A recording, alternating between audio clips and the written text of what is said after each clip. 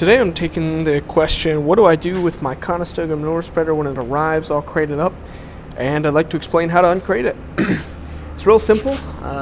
Obviously here's a spreader, it's crated and ready to go. I will be wrapping this one in plastic. We do that just for a little bit more protection against the weather, etc. When it arrives, what do you do with it? The crate is obviously disposable. It's just a wooden crate that we make here at the shop. You can throw that out, not a problem. Just use a hammer, pry bar, something to bust that apart. After you get the crate apart, you're going to have to take it off of the skid itself. You can see that there's sides here, and then there's the actual skid itself. And then these brackets, these are disposable as well. These you can dismount however you'd like. You will probably need something to lift the spreader, unless you're able to take, for example, one bracket off at a time and mount the hitch halfway on, etc. That's right where the hitch will be going, is right on that bracket, and then obviously there's another one on that side. The hitch will come out right here. The bolt sizes that you're going to be dealing with are really simple. These right here are going to be 1/2 inch, and then you can see there's a carriage bolt, and on the inside there, that one right there is 3/4.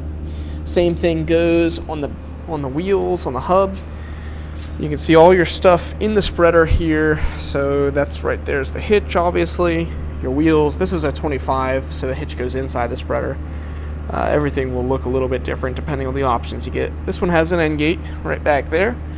There's the handle for it, and that bar right there that you can see goes behind the beater. So we make our way back towards the back of the spreader. You can see there's the 4-on-4 hub that goes on our 25s. It's real simple, 3/4 inch. We'll take those off. You can use a wrench, an impact, whatever you have. The two on the top here, they are not necessary to get it dismounted from the crate itself.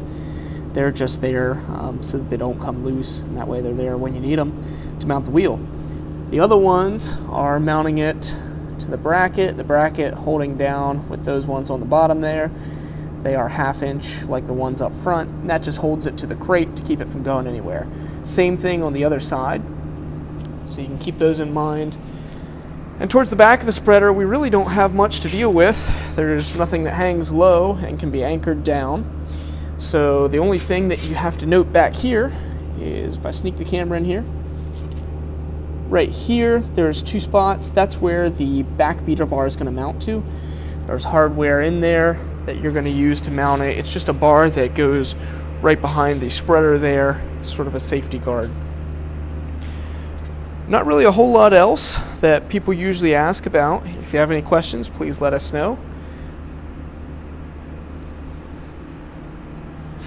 Thanks for watching.